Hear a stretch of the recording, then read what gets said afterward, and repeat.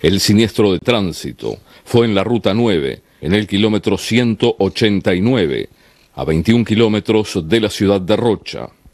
En el auto quedaron atrapadas dos personas, un hombre y una mujer. Los dos fueron rescatados por el personal de bomberos. Dos vehículos que impactaron en forma frontal,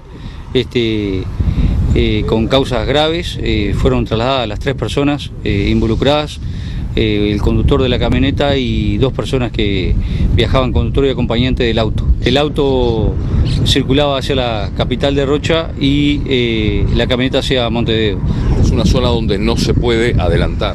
Exactamente, así lo indica las señales de tránsito. El conductor de la camioneta, Eduardo Martínez, de 73 años, fue trasladado a Rocha en grave estado, donde murió como consecuencia de las heridas.